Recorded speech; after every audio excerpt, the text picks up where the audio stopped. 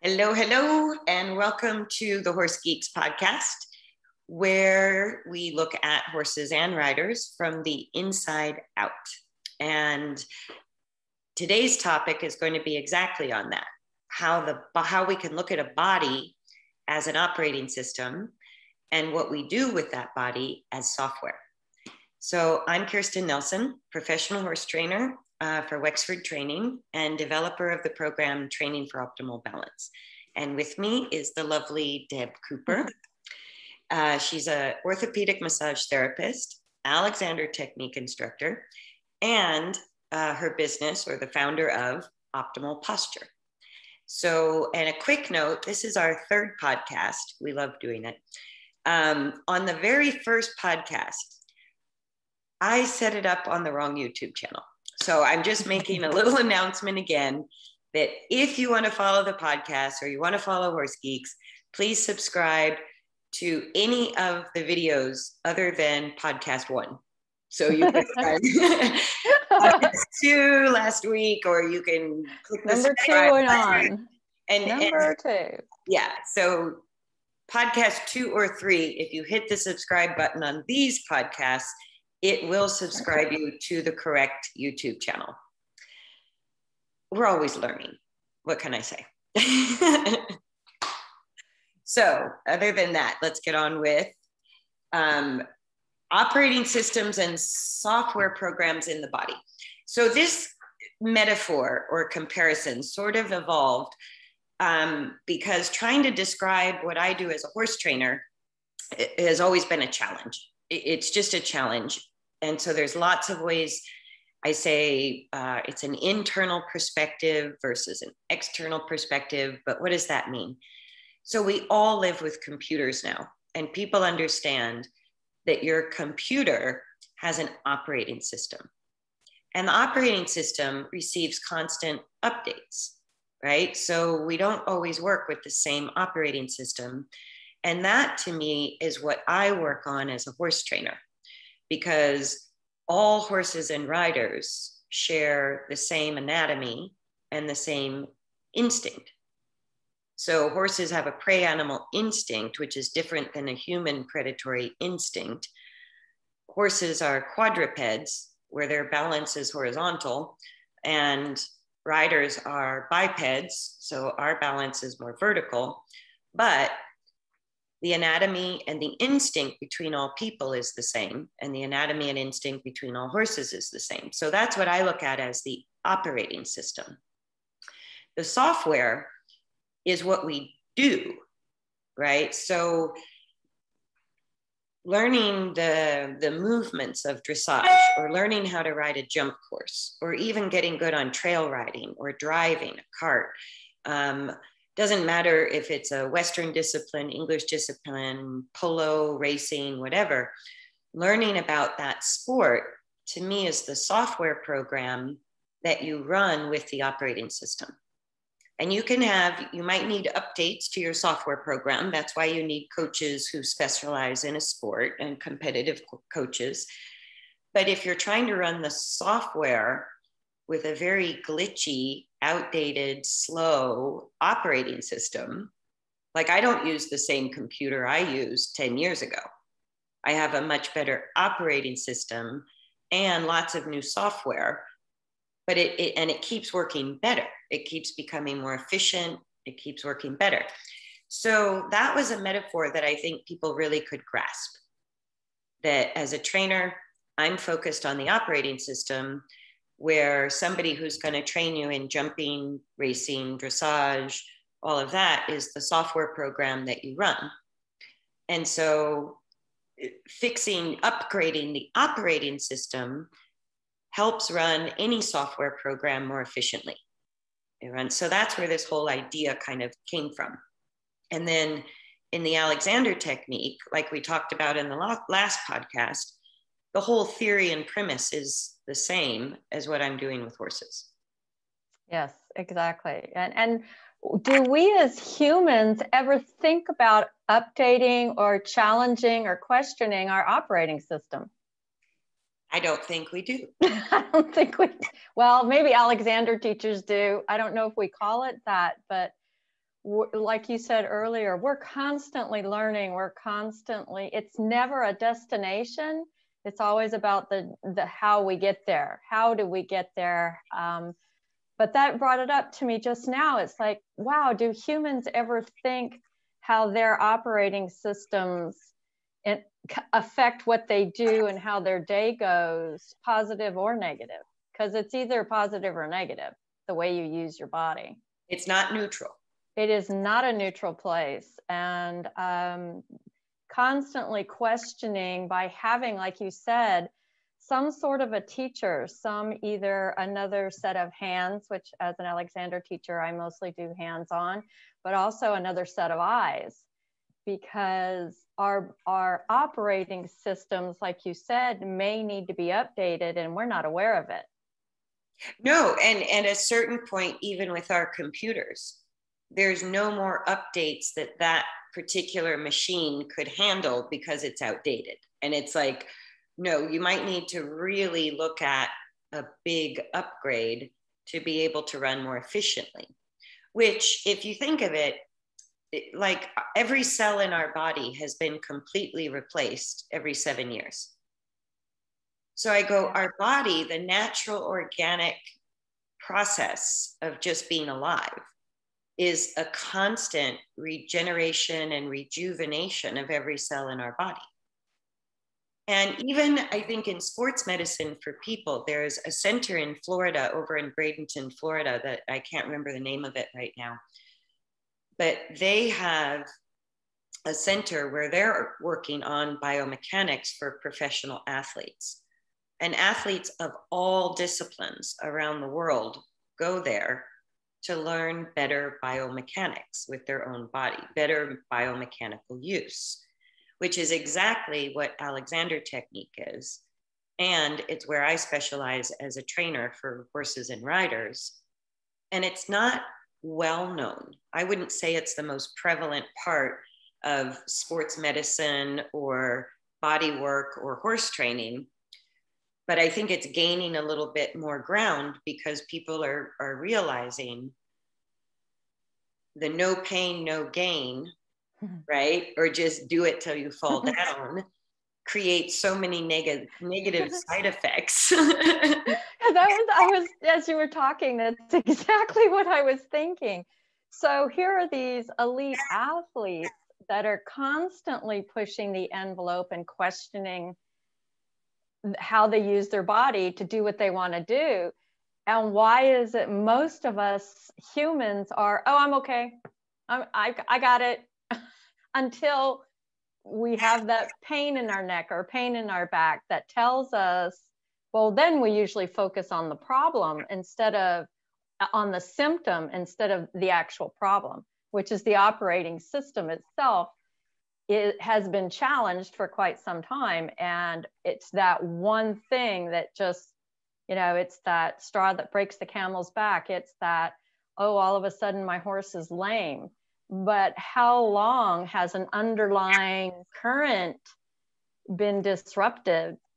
And we just haven't noticed it because we don't have the conscious, bringing the unconscious and looking at how we're actually moving, how the horse is actually moving from the spine and how it affects the entire body. Right. No, and it's kind of what we talked about last time, those kind of three basic perceptions that we talked about with balance is I'm not falling over, which would be a complete fail, right? If the horse fell over or we fall over, that's a complete failure of the system. So that's kind of the first level of the perception is, well, I'm not falling over, so I must be in balance, right? And then even if you're an athlete or the horse is an athlete, it's like, well, we're getting the job done. That's the next layer, right? But in that getting the job done layer, you get this small repetitive stresses and strains of, even though you're getting the job done, the operating system is getting glitchy And it's like when you defrag your computer or you run a, you know, an upgrade or an update, it's like it gets rid of the bugs and the glitches, right? So even elite athletes training further, I don't think we would ever stop in this lifetime learning how to better use our operating system. You know, and if you think about it, the position of your body is determined, and that with gravity. So if you're challenging your body already against gravity because of not good use, what happens when you add a moving object underneath you and right. gravity and your position or posture, whatever word you want to use, is compromised, even slightly. I mean, it's kind of like when you build a house. If you're an inch off at one end, you're 6 inches off on the other end. Yes. Yeah. Yes. No, and it makes me think a bit, again, kind of thinking of balance, like we talked about last time, but it's really, for me, balance is in the realm of physics. I go, we have Newton's laws of motion that are just pure physics describing the forces that we actually experience every day. I go, you don't have to know the math.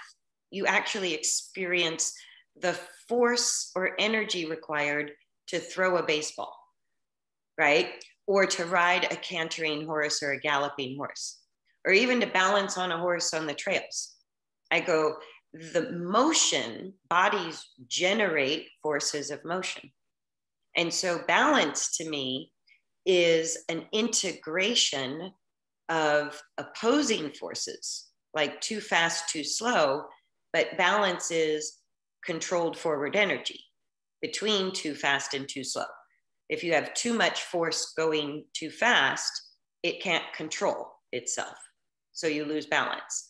Or like horses that don't want to go forward, they're resisting forward, they don't like it. And so you have too much braking force. And again, that doesn't feel good either. So the braking, pushing balance of forward energy, just like in our car, is a constant, minute adjustment, managing the forces of motion. I'm right. And I like the analogy of, say, walking a dog on a leash.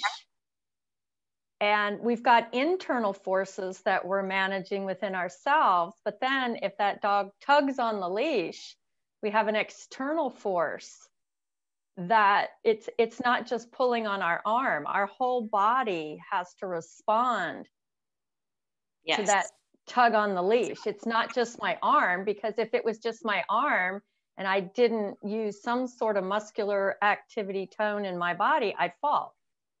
Or you would get a shoulder injury or a wrist injury. Right. So it's not just your seat on the horse. It's not just your arms or your legs.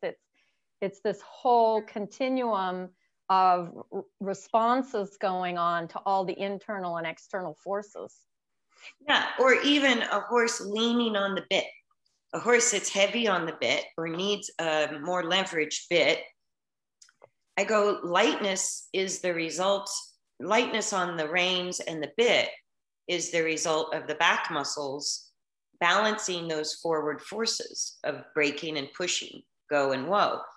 And so the heaviness on the bit is the same like the dog on the leash. It's generating a force on our entire body, not just our arms, right? And some people I've heard say, you know, I need to go to the gym, or this is a man's horse, you know, blah, blah, blah. And it's really because the force of the horse's motion is imbalanced.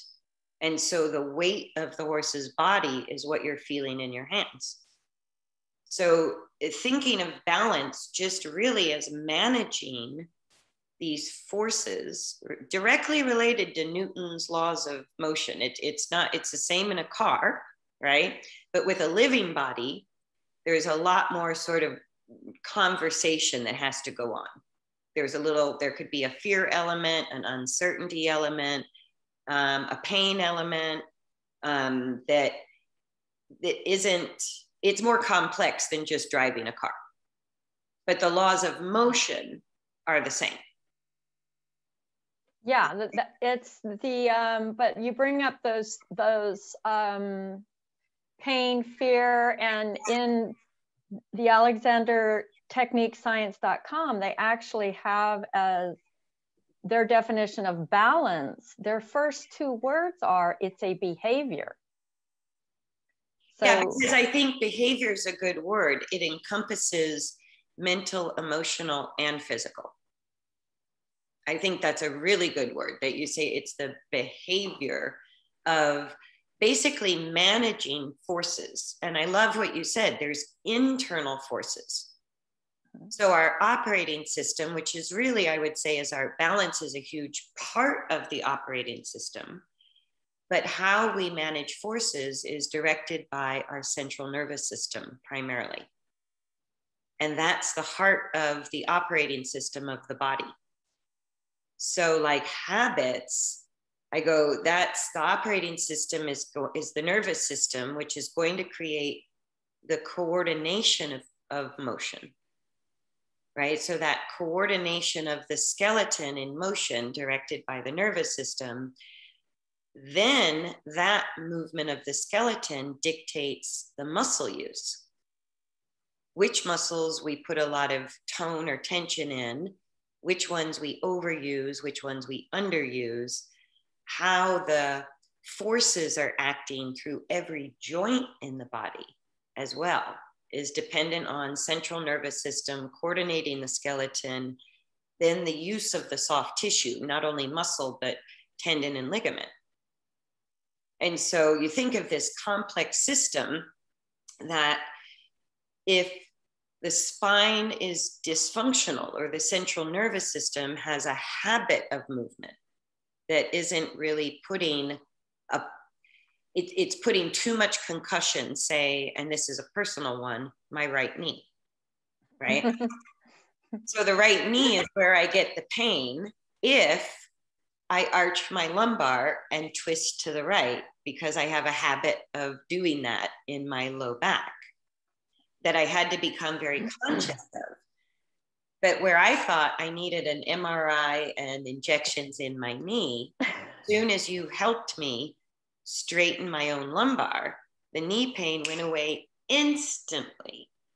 And I go, so you came along and went, no, here's the glitch in your operating system. We're going to put in a patch or an update or change the code, and bingo. Yeah. That helped the knee problem. Yeah. And the brain kind of works that way too. I mean, they haven't really, to my knowledge right now, come up with if there's two separate operating systems that run posture and movement. They still haven't done enough studies on, are they separate? But they definitely talk to each other. So there was something you said about the brain versus the spinal cord activity in static versus motion. Can you talk about that? Right, a little, yeah. So, and they're just delving into this kind of research that they're finding that for posture, which they consider more of a tonic, using tone, it's coming more from the central nervous system to maintain that. But as soon as we go into a movement, that is a brain function. Yeah. And they're also finding that there's, I guess you could kind of call it almost like mirroring. So if maybe the brain is constantly watching, say what you do to pick up your cup with your left hand, and we'll try to anticipate the next movement that you might do with your right hand. So I know, it's really fascinating. And so the Alexander technique, we're really asking or questioning that pre-programmed plan of how when I get a stimulus, whether it's, I think we were taught, whether it's the tug on the leash or it could be a visual stimulus. It doesn't matter what it is, what is our habitual response or reaction? You have a choice to respond or react. And can I interrupt that and find something new? And I think that's what you're doing with the horses, is you're kind of saying, no, not that. That's not exactly what I'm asking for. Try again. Right. And I call it sort of interrupting the misuse, like only creating resistance where there's a misuse. You can't, the body is so complex. It's like you can't make a little kid learn how to ride a bike at a certain point. And for us ourselves, nobody can hold you there to learn the coordination of riding a bike or driving a car or learning to swim. And all of those are things that we all learned. We weren't born. We even learned how to walk at a certain point in our life. We weren't born walking, right? And so that mirroring, like watching the people around you, I think is part of how we just pick up habits of motion. I totally agree. And that's what and the brain recognition, it's there. They're saying, yeah, that's what's going on. And it could be, if you look at the way models walk or hold themselves, and that is not necessarily great use of the human body for that purpose, but people pick up on it and will use that. Wanting to walk like a model. Exactly. Yeah. No, and it's, I think it brings up an interesting point that when you want to make upgrades to your operating system, we, all of us, are the programmer. Like I go, okay, we are the programmer as well as the user of the operating system. And to become the programmer, you need information. You need to you update your knowledge so you become a better programmer. But the only way you can reprogram something or do an upgrade is that moment of becoming, like keeping a certain part of your brain in an observational state of yourself and pausing if you need to go slow, to go, how is it I do this? Because once we have habits, it's like it's unconscious. There's already that program running in our body that says, this is how I pick up my coffee cup. And I might go, this is how I pick up my right? Ow. I know. And that might be my habit, but I could go, right. Maybe I could rearrange myself. So I actually stay more stable here and I use my arm, but it just took me twice as long to pick up my coffee cup, right? But less wear and tear to my body. So to do that programming or that reprogramming there's a lot of pausing to become aware.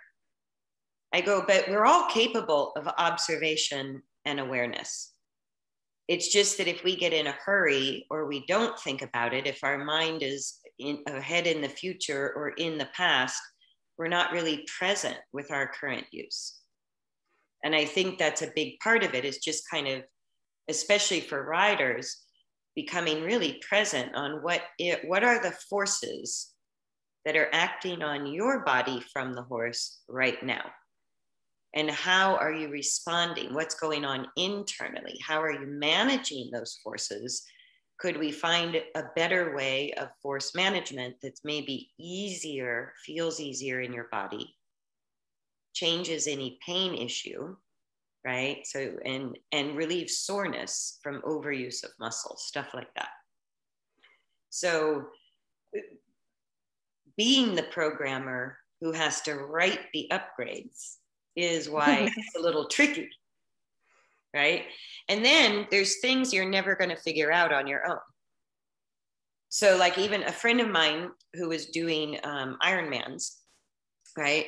His swimming was the hardest the triathlon, and he wanted to improve his swim time. So even though he's super athletic and a really good swimmer, I think he read a book or got a coach who basically changed the use of his back and how he used the arms. And that was it.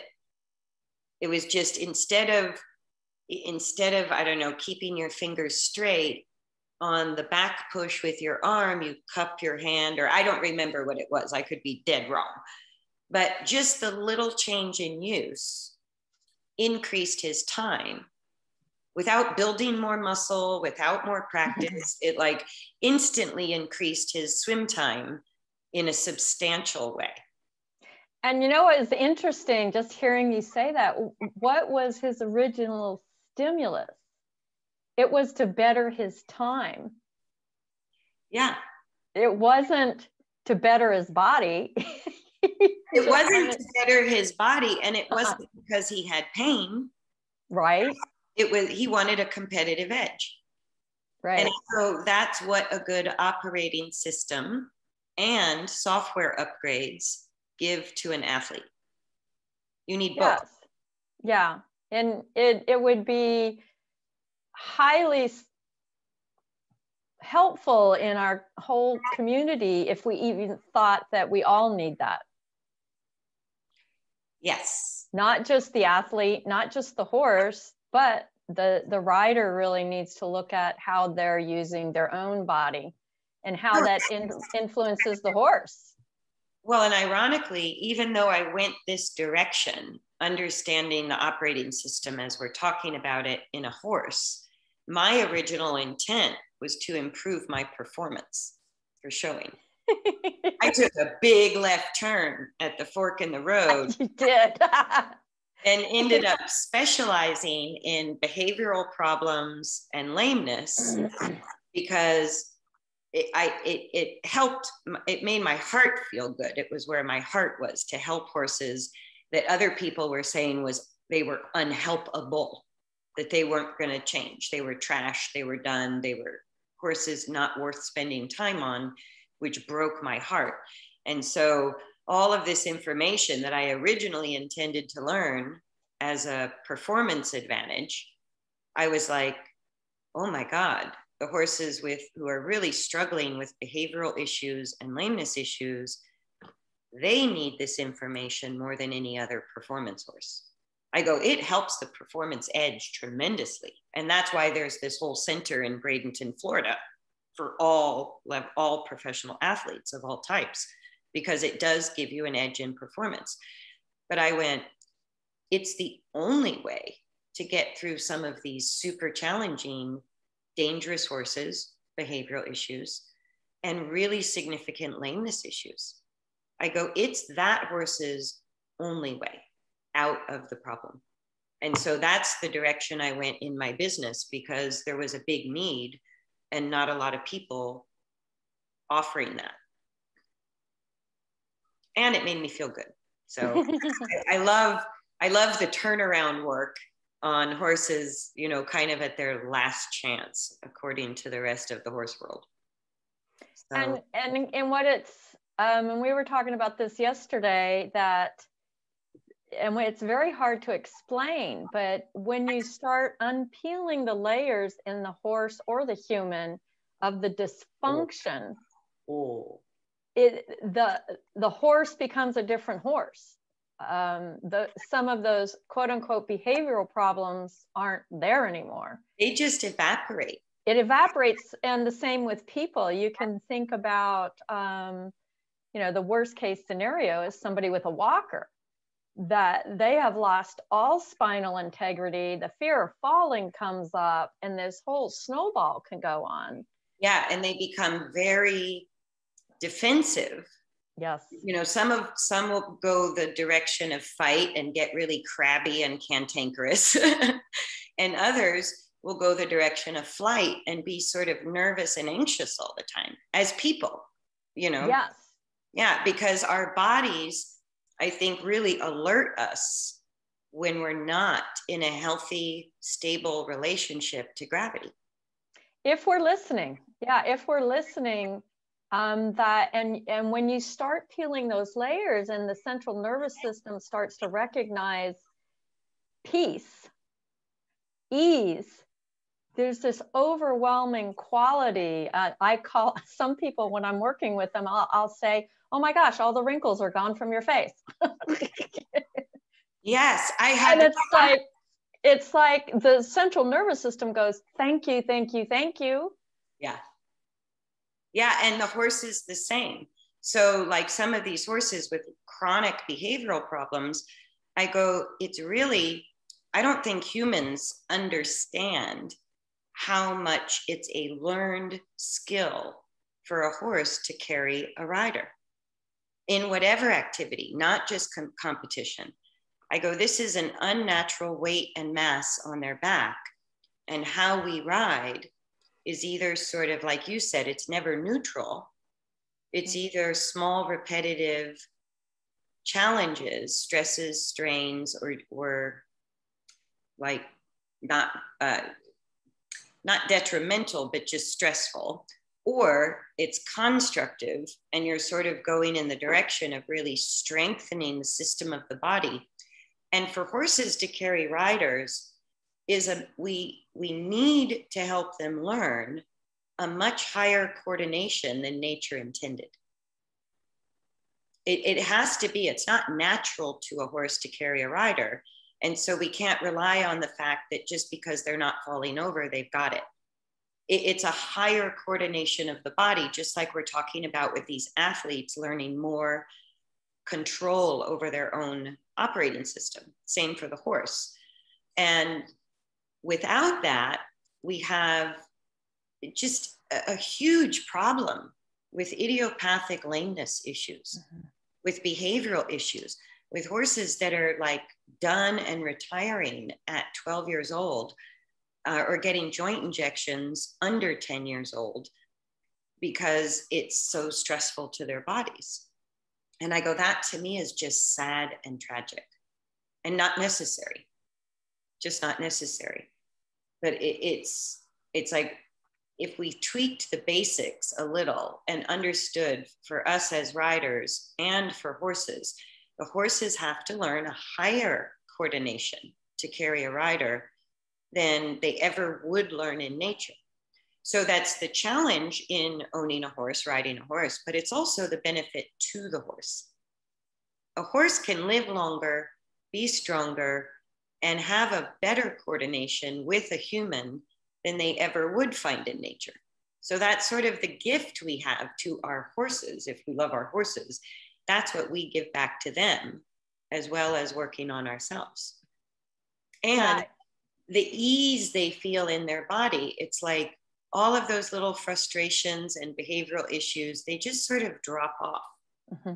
They just go away without any direct problem solving training. You know, it's like, I don't have to address the problem. They just don't have it anymore. Yeah. And with one of my horses, Callie, her nickname was Airs Above the Ground. Yes. She spent most of her time off of her feet.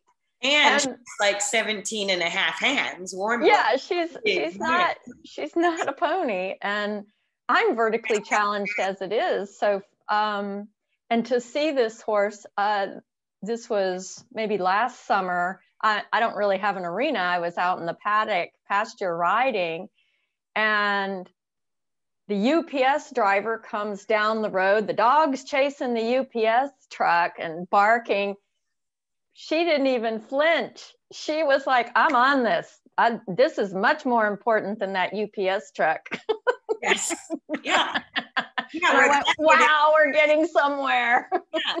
But that would have, in the past, that would have been I better jump off now, grab strap, hang on, bend her to a stop moment. Yeah, there would have been a snort and then an airs above the ground after that. No, and I remember her, we've known each other a long time. And when she was in that phase of highly defensive, she's scary. She's a big scary. She's a big scary.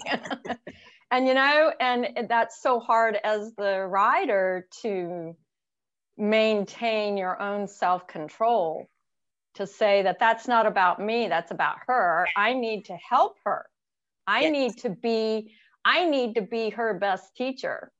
And so then I better be using myself to the best I can use myself to help her. Absolutely. And she was like totally my cup of tea kind of horse. No amount of leverage was going to fix the problem. Not at all. Not only was she big and powerful and defensive, but if you tried to use leverage, it only got worse. Yeah, it was much worse. That's why a lot of people don't like mares. That's a good point. And they can't work with stallions. I go, mares and stallions are just intact. So you have the hormone factor that just makes everything bigger. And Callie was a great, great horse in that she had a strong sense of self-preservation. Very strong. And if you tried to muscle her around, and it's like the horse I work with, Hercules, he got that name because this horse can out-push any amount of leverage you could come up with. I just go, it wasn't going to happen until you got into the operating system. You have to get in, and it's the same with people. You have to finally be willing to look at your habits and be given the tools to change those habits. Yeah. On a constant basis, because it's not, oh, I've got it. This is forever. This is a lifelong learning process. Absolutely. That I've always got to evaluate and look at, could I do it different? Could I do it with better use?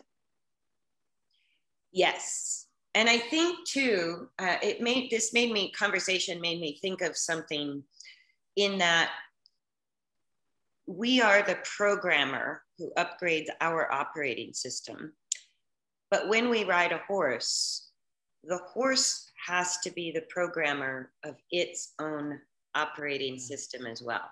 We are only the coach, right? So it's like the teacher. With you as an Alexander instructor, when you put hands on me, you're not tweaking my operating system as the programmer. You're guiding me, teaching me how to become a better programmer. Right. And when we ride horses, there's still this prevalent thought that we are the programmer of the horse's movement. And I go, start digging into biomechanics and you realize there's no effing way you can control a biomechanical system. We as riders cannot reprogram the horse. We can only teach the horse how to become its own programmer, to reprogram itself. And that's what, when we were talking about Callie, it's like if you use leverage thinking you're going to put her in balance. Oh, that was a lesson all by itself. That is not going to happen. But as you guided her towards more like what correct function or better function, upgrading your operating system gives the body is ease, comfort, alleviating repetitive stress and strain, putting the right amount of concussive forces in the right body part, working the muscles that are meant to take that work. And so working with Callie, and all horses are this way, she was just more extreme, but it's always about ease. Sorry, Lilith. Cat photo bomb. Zoom cat, right? So it's always about the better we get at managing our own operating system, thinking of the central nervous system first, the spinal coordinations and functions, that leads to ease, pain relief, alleviation of concussive forces, strengthening maybe body parts that had atrophied. And so that's the only way in with a horse like Callie, that you showed her how to find more ease and more ease and more ease and more stability. And then she's like, yeah, I would rather work on this than what I feel like when I get scared of the UPS truck. Exactly. making that choice because she feels better to work with you than she does to go back into that, spinal extension, fight, flight, tight muscle feeling. Not that it doesn't happen, but it takes more and more for them to want to go back to that terrible feeling in their body rather than stay with the good feelings of their body. And that's really, in a nutshell, how I work with behavioral issues. I go, because there's, other than a horse having a bad experience, which to me is a small problem to work through a horse's abusive history or bad history, because horses really let it go pretty fast. I find their main issue is in the realm of physical movement, and that most behavior, there's a direct relationship between the expression of struggle or defensiveness or pain, stress, anything is expressed through behavior, because horses are not very verbal. But the issue is misuse of the axial skeleton, the spine, the skull, even the pelvis, the thorax, or instability, right? That carrying a rider makes them feel so unstable that they react. So I would say the bulk of what we call behavioral problems, or even the horse being resistant, lazy, crazy, all of those sort of, I say, character assassinations that we give our horses. And we do like to label them, don't we? Oh, yes, we do. Because then we don't have to think further. Yeah, we don't have to deal with it. That's that. And it's her fault. It's his fault. It's a mare. It's a thoroughbred. It's a, it's like everybody else's fault, rather than you go, okay, maybe it is, but what are you going to do about it? How can I help? What am I doing? Am I helping? Am I helping or not? Or making it worse? Exactly. You always have to ask that question. Yes. Yeah. So anything else you want to add? I think I just jotted down a couple of notes, but it was like, balance, thinking of balance as always a management of forces, whether they're internal forces or external forces. Yeah. So balance, it's not a place. It's not a place. No. It's not a destination. It's a continuum. I will have to, on one of these podcasts, I'll have to pull up an image of a gimbal. So a gimbal is like a device that they use it a lot with movie cameras to keep the camera from shaking, especially if you're moving while you're filming. And it's like a stabilizer, but it's always moving. It's constantly adjusting in order to keep the center stable. And it's a great tool to kind of look at and go, the central nervous system is the stable point, but our whole body is adjusting constantly to maintain the stability in the middle. It should be. And at the highest level of balance, that's what I mean. The highest understanding of balance is that it's managing forces in multiple directions. Yes, exactly. Internal and external forces. Yeah. And then I think balance is part of the operating system of the body. Right? I agree. The system, we could look at the biomechanics of the body. We could look at force management of the body. We could look at all kinds of things. But that really is the operating system. And then the software is what we do. And when I took Alexander technique lessons, I go, I never thought about getting in and out of a chair. I never thought about how I eat my food. I never thought about how I walk from point A to point B, or how I drive in my car. Like, all of those were things I would do that I never thought about. And the Alexander technique lessons made me think about those things. And I'm like, oh, it's all the time, not sometimes. It's all the time. All the time. Even in your sleep. Yes. But we don't want to go into that. That's difficult. So leave that one alone. Yeah, but even in our daily routine, I discovered I could put my brain in the mode of observer, even while I was actively doing. And I could just start to think, am I stressing out my neck, my shoulder, my back? Am I using a stable center as I reach to pick up my phone? Right? So it's like, as I put it back down, am I doing that? Am I breaking my neck? Am I? Right.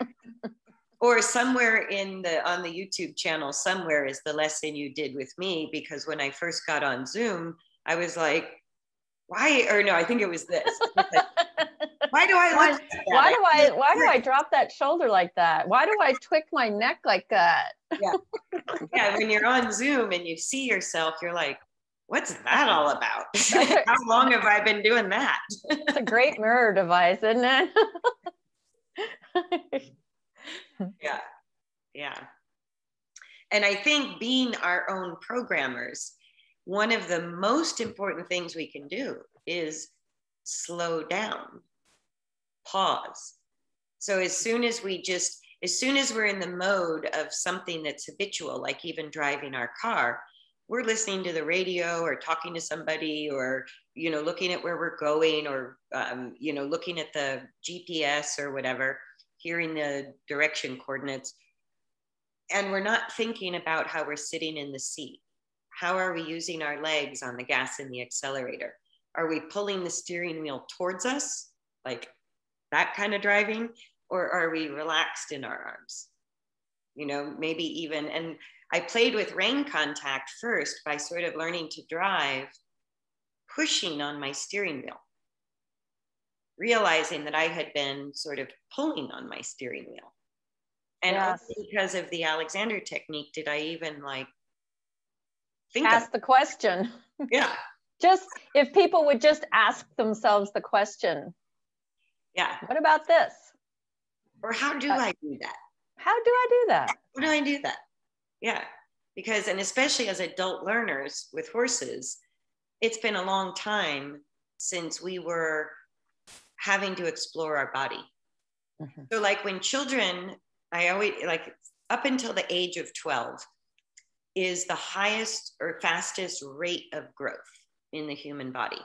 So if you think about how fast kids are growing up to sort of early teenage years, what's happening in the body and what makes kids pick up bike riding, swimming, horseback riding, athletic stuff, the reason they're so fast picking it up is because their bodies are always unstable.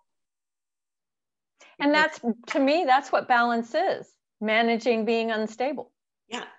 And because the bones themselves are still changing the physics of movement on a daily basis, it's like they can adapt and find stability in the context of even the internal forces of the bones changing length. I go, that's huge. And they never say, oh, I got it. They're always going, oh, new possibility. Oh, look at that. Oh, look at that. Yeah. And then late in teenage years is where we start to solidify into our habits. But when I work with adult beginner riders who are, 30s, 40s, 50s, 60s, doesn't matter, even 20s, it's like those habits are so established that it's in a way, I try to work with bringing the rider back to that childlike quality of not expecting, not knowing, questioning how you do things is how you start to reprogram your operating system. Yes. And kids, I never have that conversation because it's like they're already in that self-aware experimentation mode because their whole little growing body, and all of us went through it, their whole little growing body is still in flux. It's never the same every day. Yeah. So anyways, that was the last note I wanted to make, and we can wrap it up. Okay. Anything you want to add? No? Just keep asking questions. Okay. And thank you everyone for joining us. hit subscribe if you like the podcast. We're going to start doing these a little bit more often. And we'll see you next time. Be kind, everyone. All right. Yes. Bye. Bye.